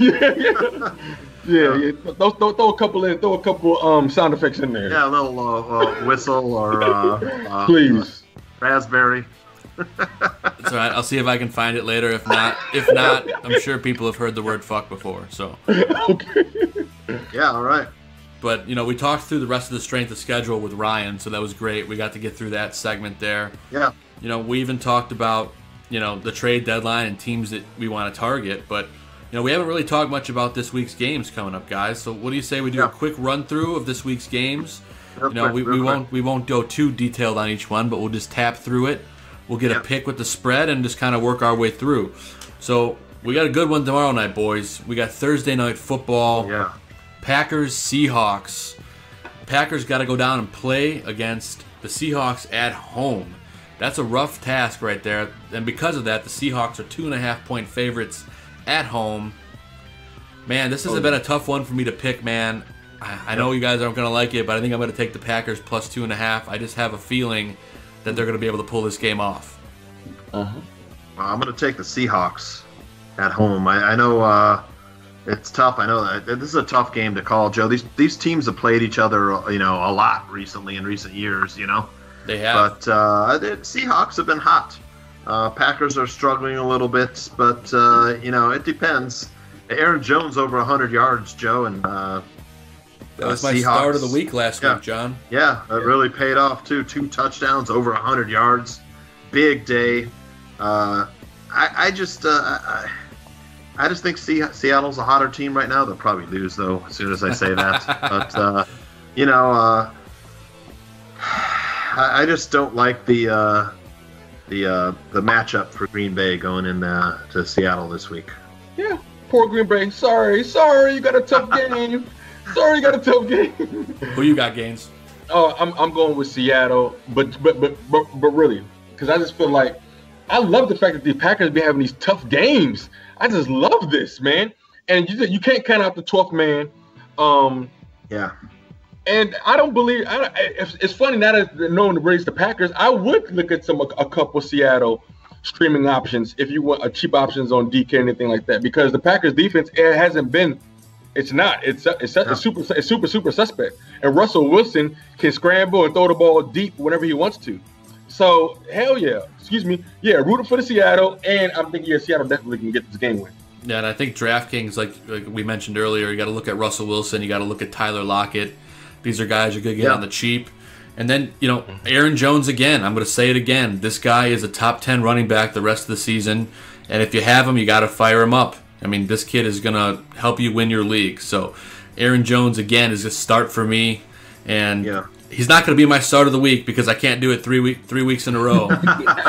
But you can run on Seattle. I mean, they're giving up. Both teams giving up about 120 yards per game. I know that. I'm telling you're definitely starting him, but he's not going to be my start of the week just because I can't have the same guy 3 weeks in a row. Yeah. But it's the the pass defense for of Seattle sure. that's pretty good. Yeah, so we touched on this game. Let's move on to the next one here. Dallas going down to play the Falcons in Atlanta. Atlanta at home, 3-point favorites against the Cowboys. Man, the Falcons aren't good this year, man, and the Cowboys aren't all that much better, but the Cowboys have a good defense. So I'm going to take the Cowboys +3 here on the road. Falcons aren't good, and Amari Cooper's starting to look good. And especially if you have him, you're probably going to give him a start against this Falcons defense because they're terrible. Gaines, who do you got in this game? I'm gonna take both teams as suspect. One just beat the Redskins. One just beat a first place Redskins. Then you beat the first place Redskins, then you lose to the Browns, right? Yeah. and then the Cowboys it's up and down. But I'm gonna go ahead and take the better quarterback, and that's Matt Ryan.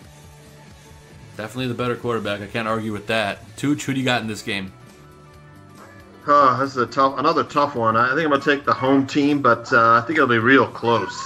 So I just Dallas is hot though, but they go and lose to Washington, who Atlanta won, and then Dallas beats the crap out of Philadelphia, the world champs. So I have a hard time. I'll just stick with Matt Ryan.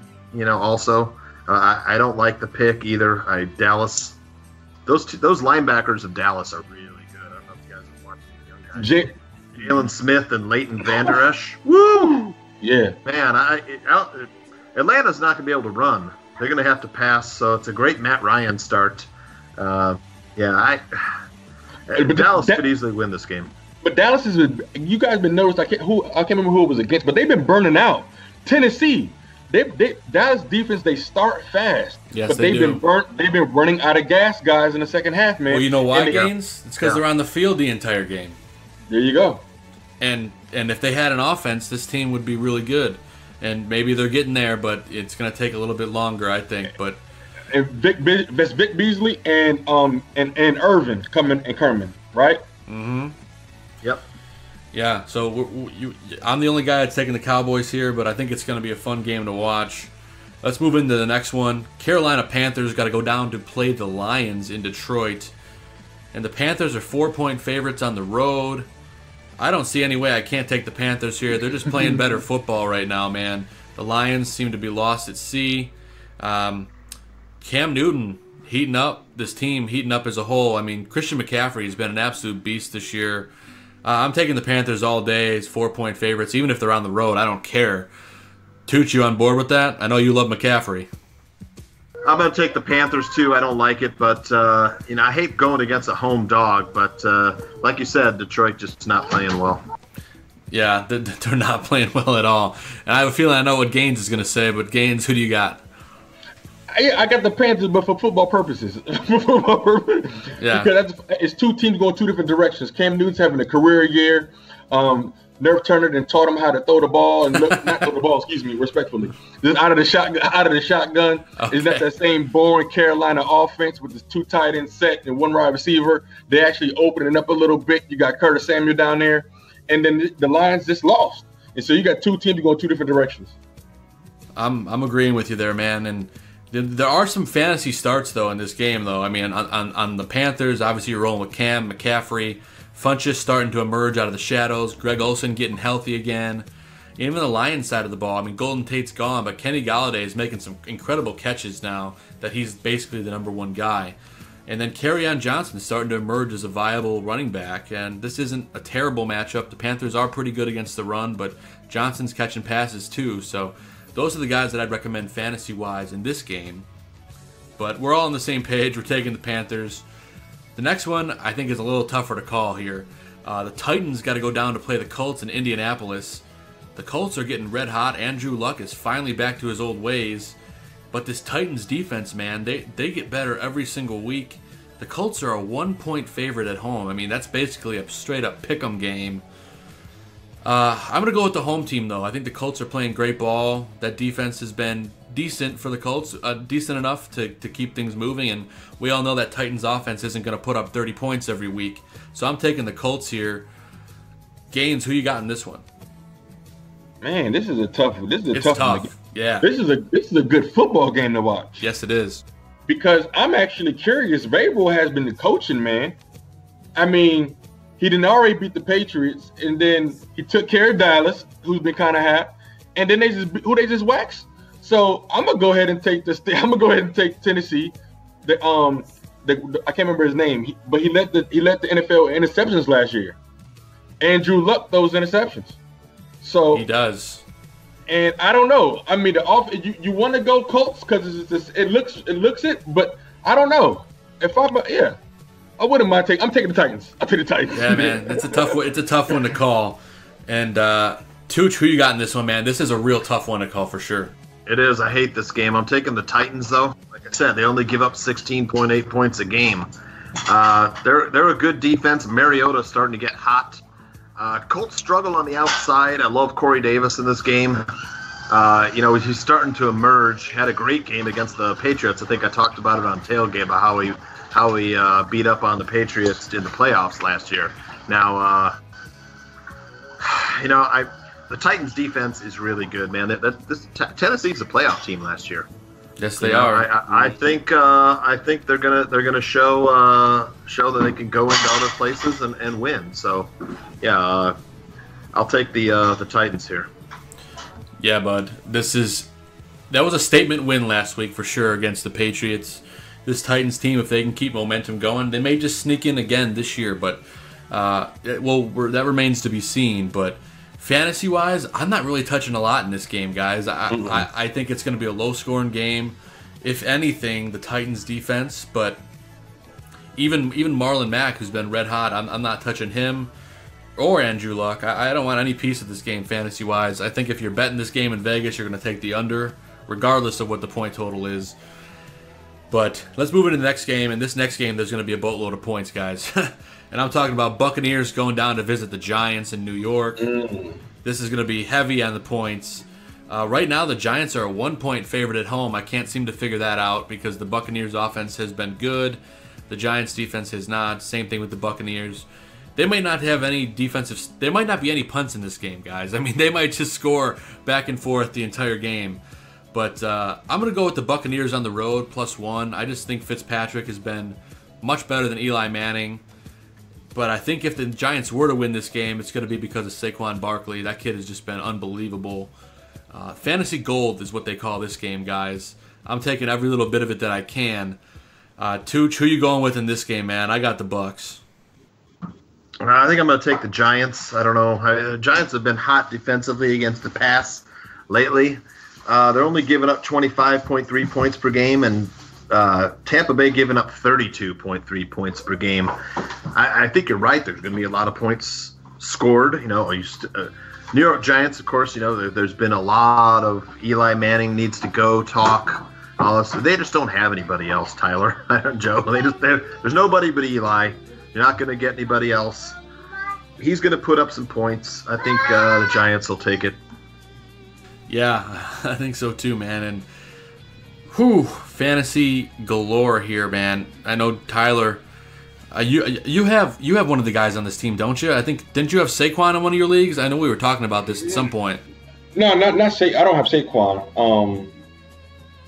No, the only person that I just dropped Ryan Fitzpatrick. No, I'm staying away from this game.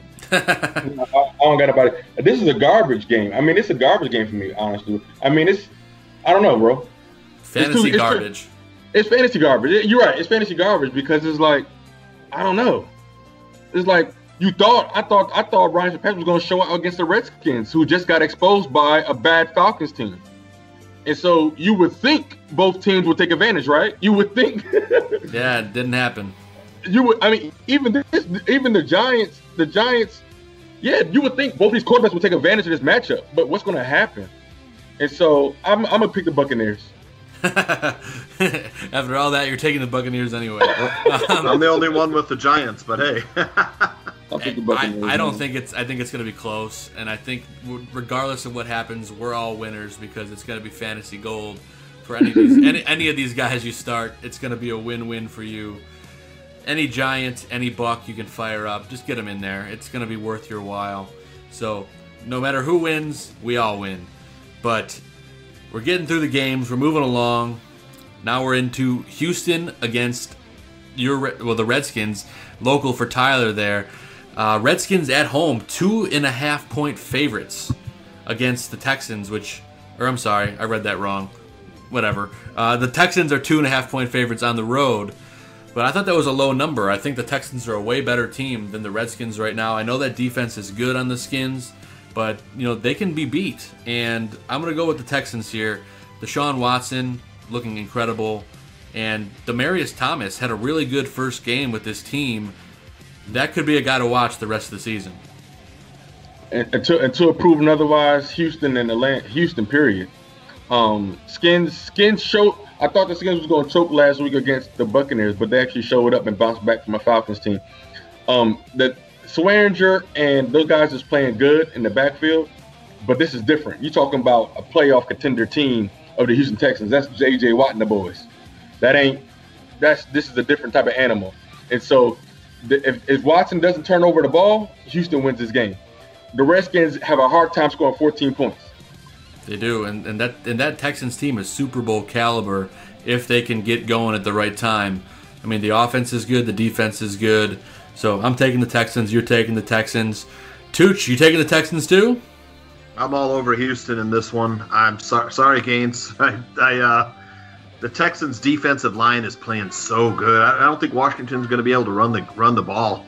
I think Houston, Houston's climbed all the way up to the number 9 overall defense. After one time, Joe, I think we talked about them. They were 27th. And recently, Washington was as high as like 5th defense. They've fallen all the way to number 17. So lately, Washington defense not really playing. I love the Washington defensive line. They've got some two Alabama kids up front that are young kids that are really playing good. Gains. Don't know if you've been watching Jonathan Allen and Deron Payne. Hey, yeah. Man, woo, the future is bright. This offensive Washington, I don't like. They're banged up. I don't think Jamison Crowder's going to go again this week. I'm going to take Houston. Real quick, when you say future bright, I hope you mean after they fire this coach and get a new coach that actually makes them Yeah, I'm the players, I mean. Okay, cool. Okay. Yeah, for sure. We're all on the same page with that, man. And now for the game we were talking about with Ryan, with his pick of the week with Ben Roethlisberger. Man, I can't even talk. Ben Roethlisberger and the Steelers going down to play the Jacksonville Jaguars in Florida. The Jaguars at home are 6-point dogs, so Steelers are 6-point favorites on the road here, boys. But I got to go with the Steelers, man. They're just playing way better ball. This Jags defense is not the same as they were last year. They are actually pretty bad, especially against the pass. So I'm going to go with the Steelers here. James Conner probably going to have a great day. Looking forward to this game. Gaines, who you got in this one? I got Pittsburgh. Nice. That's it. Yeah. Drops the mic. Tooch, you going with the Steelers too? I'm going to take the Steelers. Jacksonville's a bad team. Their defense is good, but it's not going to matter. The Steelers have been sacking the quarterback and pass rushers come alive. Offense is just a lot better. James Conner doesn't play. I think it might be closer. That's the only thing that would keep me from it being less than 6 points. But by all accounts, he should play. Yeah, it looks like it. I think this is a statement game for Conner. He's been making a statement all year, but now Le'Veon's gone for good. Well, probably for good from the Steelers organization. And now Conner comes out and he's like, I'm your guy, and boom, has a huge day. So if you have James Conner, you're going to fire him up. Ends up being the best bargain of the fantasy season for everybody, because I don't think anybody, if you drafted him, you took him in the last round, or if you picked him off of waivers, you got him before the season started. I know I did that in the Goon League. So I'm looking forward to having him riding on my starting roster the rest of the year. And when it comes to the team that they're playing against, the Jaguars, I do have to say, though, our guy Jeff Schwartz, who we're thinking of him with his house and everything going on with the wildfires in California, his guy is Blake Bortles this week, the garbage man. Blake is the king of garbage time, gentlemen, and I think he might have some points here against the Steelers defense. Yeah, he will. He does every week, 320 yards last week, and he just throws late. They're going to be playing catch up against Ben Roethlisberger and that great Pittsburgh offense. Yeah, I think so too, man. And whew, that is going to be, I think it's going to be a surprising lopsided victory for the Steelers. So I think it'll be a fun one to watch. But let's move into the next one here. We're still in Sunday afternoon, man. There's a lot of games this Sunday afternoon. Cincinnati going down to Baltimore to play the Ravens. And for some reason, this game is even. It's a straight pick 'em. I don't understand it. The Ravens are a way better team. I don't understand where the odds makers are coming with this one, but I'm taking the Ravens at home. That defense is so good. The Bengals offense can't get anything going, and it doesn't even look like A.J. Green's going to play. I mean, he is questionable, but I doubt he plays in this game. And without much offense, I can't take the Bengals with good faith here. I think the Ravens are just a better team. Tooch, you taking the Ravens as well? Yeah, Ravens will win this game. I'm almost positive. This is a game I like the most as far as picking. I think it's going to be a good Alex Collins game. He's had 16 red zone snaps in his last 4 games, including 9 inside the 10. So hopefully they lean on Alex Collins. Alex Collins was a good late season player last year. I think Alex Collins might be in for a big day against that weak Cincinnati defense. I could see that too. And Gaines, before I toss it over to you, I want to ask, do you guys think Marvin Lewis is the coach of the Bengals after this Sunday? Yeah, I mean, why now? What's it doing him? He been here the last 50 years. But why are you going to fire him in middle season now? I mean, now might as well wait till the end of the season. Ain't no point in doing it now. Yeah, I'm with you, man. At this point, what does it even matter? I mean, who are you going to put in there? Yeah. But I imagine you're probably on the same page here, taking the Ravens. I mean, it kind of. Do we know for a fact if Joe's going to play or not? Joe Mixon or Joe Flacco? No, Flacco. The hip. He's still Joe questionable. Flacco. Yeah, I'm worried about his hip because even if he does play, with that hip, he can't. He doesn't have the same torque on his deep ball, and then the Bengals, dog, them dudes hit hard. Them dudes hit, and that goes. If Lamar Jackson is playing, will he be running? Will he take a hit? I'm gonna go ahead. It's a pick 'em. I'll take the home team. Whoever hits harder, I think is going to win this game, honestly. But I'll go ahead and take the Ravens. Yeah, I think whoever hits harder and whichever kicker is best. And I think in this case, Justin Tucker's probably going to take this one home. And that's my kicker, and that's what I'm taking. There you go. Arguably the best kicker in the league. My favorite kicker. Yeah, it's hard to believe anyone has a favorite kicker, but there's Justin Tucker's just a fun guy to watch, man. Yeah, he's a ball striker, man. That dude really strikes the ball against. What would it take? What would it take? Would they take him for? Could we trade Burton and Kevin White for Tucker? Can we make that happen? We gotta get. That'd be awesome. If we could get him, man, that'd be great. I have zero confidence in our current kicker, Gates. Yeah. Well, we'll have to just wait and see what they do with him. But they paid him $9 million or so, and so I can't imagine Cody Parkey's going anywhere anytime soon unless he misses 3 more this week. But I guess we'll wait and see on that one. But now that we've talked about this game, let's move into the next one. This is another garbage game, guys. This is absolute garbage. We're going in Sunday afternoon. The Raiders going down to play the Cardinals in Arizona. The battle of the garbage men. The Raiders are 4.5-point dogs on the road. The Cardinals are a 4.5-point favorite for probably the first time of the season. David Johnson going to have a huge day here against the Raiders. This is a game that's only fantasy relevant. It has no other appeal. So I'm going to go with the home team and the Cardinals. Tooch, who you taking here?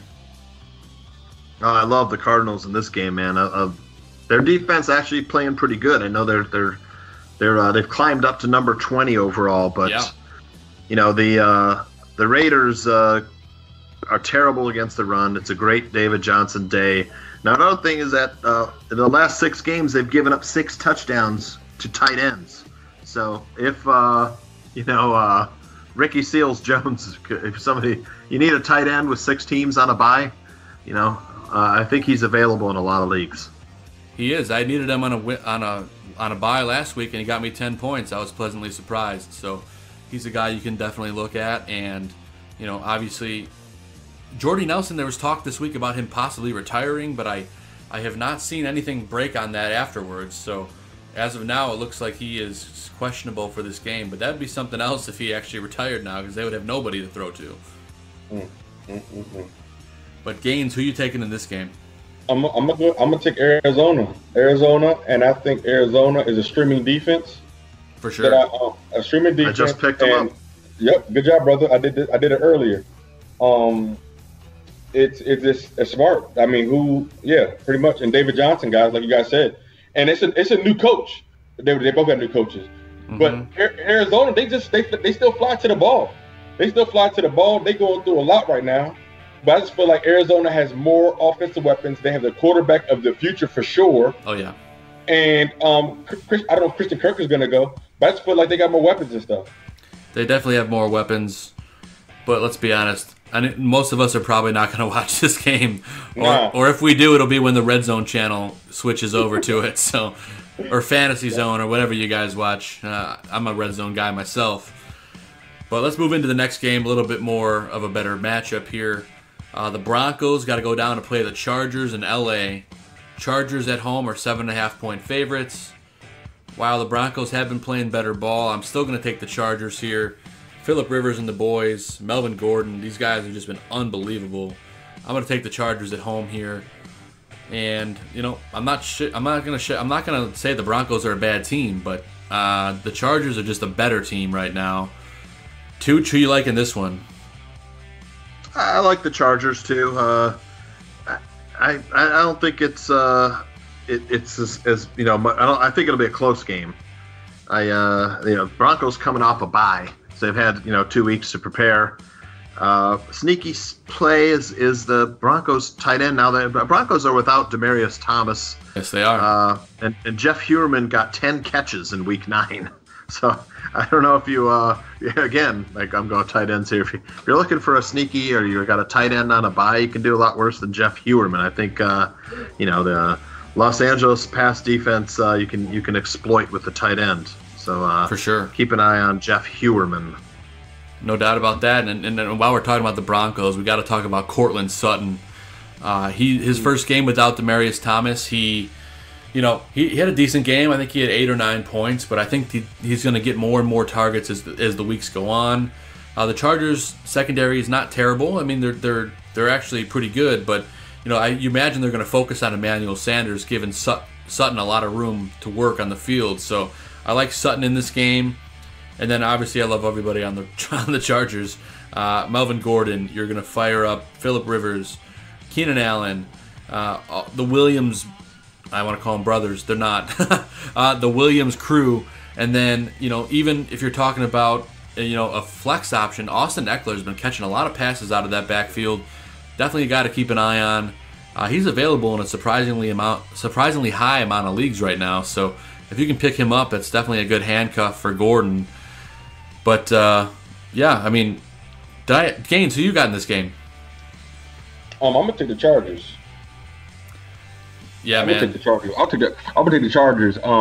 Just for the passing game. I don't trust Keenum, honestly, but I like Philip Lindsay. I have him, but I got Chargers D the other week. I just feel like they're flying around more. I feel like they got a defensive guy over there doing some special things, and yeah, I'm on board with that, man. It's the Chargers playing great ball, and Tooch, we were talking about it earlier. What if there was an LA Super Bowl? That'd be a fun one. Anyway, yeah, it would be fun. But there's a lot of teams we want to see in the Super Bowl over those guys. Am I right, guys? Yeah. At this point in time, who do you guys think are the super? Who do you see in the Super Bowl like right now? Like Saints, Chiefs, and either one of you guys. James, I'll let you lead it off. Yeah, I mean, you talking about like right now or like after Sunday night? Right, just right now. Going into Week 11. Okay, so it would have to. I would say the Saints and the Chiefs. That might be a all-time ratings Super Bowl, if you will. Yeah. Mahomes and Breeze, the Godfather. And almost Rookie of the Year. I mean, man, that'd be awesome for ratings and TV and football. It'd be a high-scoring game, honestly. You know, guys, I'm probably in the minority here, but I'm going to go Saints-Steelers. I think that would be a killer Super Bowl matchup. Wow. I think right now those teams are trending in that direction. I think it'd be a fun one to watch. And I'm going to give some love to the Bears, too. I think they would lose to the Saints in the NFC Championship right now if they played right this second. Not to say that they might not come back around later throughout the year, but I think Saints-Steelers would be an unbelievable Super Bowl. And then an honorable mention, what about a Bears-Chiefs Super Bowl? Yeah. Oh, man. Hey, I'm just saying. It's the coaching tree. Why not? It is. It is the coaching tree. It's the best chance we've had to get to Super Bowl in a long time. I mean, we're years ahead of schedule, guys.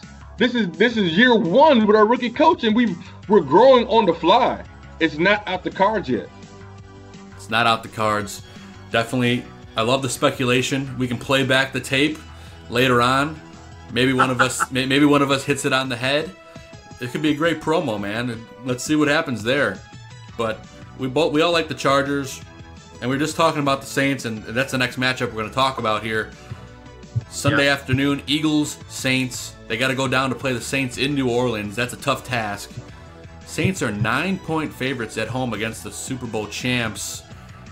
So with that said, I know 9 points is a lot, but I'm still taking the Saints. This Eagles defense is not the same as they were. That offense is not the same either. I'm taking the Saints all day here. Gaines, who you going with here? Yeah, I'd be surprised if the Saints don't continue to steamroll because they're not the same. Winston is the same. Yeah, Saints, dog. Let's go. It's a fine oil machine. They're rocking. Tooch, who you got?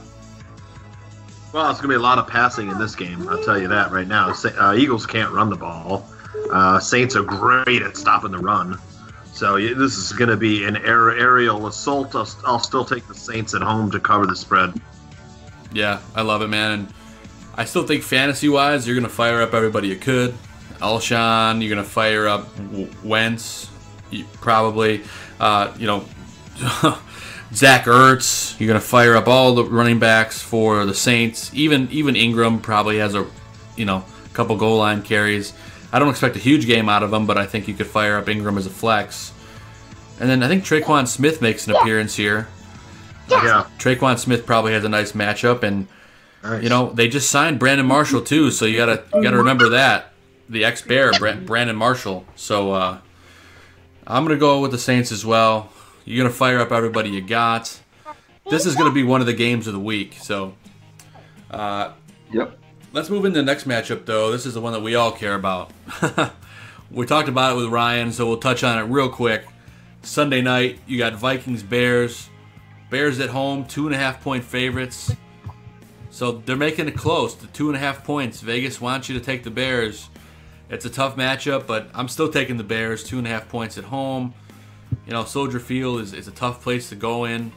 Even if you're a Viking, I mean, you're used to the cold, but you're not used to the Soldier Field atmosphere.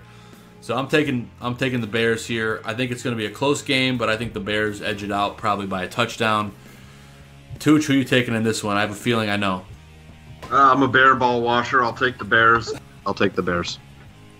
Taking the Bears. The Bears. Gaines, I know who you're taking, man, but you got to tell me. Who is it? I'm going with the Bears, fam. Going with the Bears. Oh, we're fired up, man. Fired up for Sunday night. Is it Sunday yet? It's only Wednesday. God darn it. We still got to do some waiting here.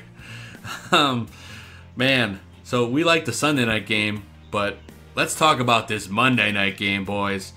Chiefs going down to L.A. to play the Rams in one of probably the highest scoring games in the history of football. The Rams are 3-point favorites at home, which is crazy. I'm surprised this game isn't a straight pick 'em, but I'm going to give the edge to the home team as well. I think I'm going to take the Rams, but just barely. I don't even know how to pick this game. All I know is I want to watch it and I want to see all the points. And I just know that we're going to be talking about the highlights next week, and we're going to be drooling still. Gaines, who you got in this one? Damn, bro, I don't know, man. I honestly don't know. I thought the Rams was going to beat the Saints. I don't know. I don't know, man. It's tough. I'm gonna go with the Rams. I'm gonna go with the Rams. I mean, Gurley. I'm gonna go with the Rams for no apparent reason. You got two. It's the wow. You got this is the best quarterback to running back combo for both teams. Yeah. What defense is gonna show up? Both teams been struggling. I think both teams are struggling, fam. I don't know, bro. I'm gonna go with the better defensive line, which I think is the Rams. I will tell you, I wouldn't start either defense in this game. I think they're going to be a revolving door for most of the game. This is going to be a tough one for fantasy defenses. So get both of those defenses on the pine. You don't want to touch them with a 10-foot pole this week. But you do want to fire up every single player that you can on either team. I will say, we didn't even mention this, but Cooper Kupp out for the year. He tore his ACL last Sunday. No. Yeah, so no Cooper Kupp. So the Rams take a hit with that. So that puts up the stock of Robert Woods. It puts up the stock of Brandon Cooks. Even Todd Gurley's going to get some more targets. And, there's a lot of mouths to feed, and it just got a little smaller. So if you have any of those guys, they are going to be better in fantasy. Mm-hmm. Yeah. And Tooch, who you got in this one, bud? A couple guys to watch. I'll take the Rams. I think at home, just because they're the home team. And Chiefs, I think, could easily win it. I just think Mahomes a little greener than Goff. And then you got two good running backs. You run on the Rams. But the guys to watch for that's going to take Cooper Kupp's place is Gerald Everett and Josh Reynolds. So keep an eye on them. Yeah, there's a handful of replacement options, and I think we're going to find out real quick this week if any of them are fantasy relevant. Boys, we made it through all the games. We talked about all kinds of fantasy stuff, man. This has been a great show. We had Ryan Heckman joining the show, man. Thanks again to him for coming on. Man, he was a great guest. We got lots of knowledge on the Vikes. Man, we talked about all kinds of stuff, man. This was absolutely unbelievable. Gaines, man, it was an absolute blast having you on. Your first show with us. We absolutely love having you, man. Feel like you're a great addition to the Fantasy Football Goon family. Man, this gets me fired up, man. I can't wait to keep doing more of these shows. Every week we're going to get better. We're going to have more fun. We're going to get more guests. We're going to have more segments. This is going to be a blast. Thank you, buddy. We really appreciate you being a part of this. Man. Yeah, man. Tooch, Joe, I appreciate you guys having me on. Allowing me. I hope I didn't mess up too bad. But you're good. It all felt natural, and I'm just appreciative to be here with you guys, and just hope the listeners hope we help some people out. Absolutely, man. You gotta get those fantasy victories. And Tooch, brother, you're always here. We love having you with. I love having you with me. You've been here since the beginning. I love you, brother. Man, how you feeling? Likewise, good. Feeling good. Thanks for coming on, Tyler. And I know Tyler's going to be promoting the show like mad, so that's great. Oh, yeah. He's going to be fired up. He's going to have to hit that punching bag a few more times. talking about his fantasy opponents and stuff like that, man. This is going to be fun. Every time you guys come on to the Barfly Tailgate show, I'd be excited. I'm pumped up on y'all. I want to talk to these guys. These are the guys I want to talk to right now. Because we got like an hour before kickoff, and so it's just all dope how it works out. I'm just so appreciative of the whole network. I want to go back through it all. But just when you guys come on the show on Sundays, you guys are part of that too. And then I just know it's for the Bears fans everywhere and fantasy fans everywhere, bro. So it's not about us; it's bigger. Absolutely, man. We really have fun on Tailgate, man. We do. We have a lot of fun on Tailgate. We have a lot of fun in the Bears Barroom. Tons of great shows to listen to, man. Right now, as we speak. Well, actually, it's done now, but Buffon 55 recorded tonight. It's a great show you guys can check out tomorrow. On your podcast stream, it'll be there. And then you got, Talk It Out with Trey Busy, talking about mental health. It's great stuff going on. We'll be on your podcast stream tomorrow morning. And then, coming up, man, we have a big weekend coming up, guys. We got the Barfly Tailgate Show Sunday previewing this big game against the Vikings in prime time. Going to be good stuff. And then Monday, you know what I'm talking about. We're talking about Draft Dr. Phil Bears Hour Live. Regardless of the outcome on Sunday, the doctor's going to be fired up. He's going to be bringing it. And Gaines, aren't you moderating that show? Oh yeah. Yeah, there we go. Gaines moderating the show on Monday for Bears Hour Live, so lots to be fired up about. It's going to be good stuff. And then Tuesday, they're going to record the best podcast, the best Bears podcast on the planet. We're talking about 100 Proof. It'll hit your podcast streams next Wednesday, just before Turkey Day. Man, get ready to gobble gobble. That's going to be good stuff. And lastly, I'll talk to these guys about it afterward. The Fantasy Football Goon, we'll see if maybe we would record on Tuesday next week. We'll see if that works. If not, we'll record per normal and get it to you on Thanksgiving. But we have tons of great stuff coming your way. Thanks to the barkeeper, Mr. Aldo Gandia, for, putting this beautiful group of people together. We appreciate you. Thank you for letting us do what we do. And gentlemen, it's been a blast. We've reached the end of our show, and I always end it the same way. God bless America. God bless football. And let's kick some ass. Yeah. And Bear down, baby. And that's what I'm talking about. So let's get a fantasy victory this week, gentlemen. Thank you. Oh yeah. All right. See you guys next week. So long, farewell, I'll be to saying goodnight. I hate to go and leave this pretty sight.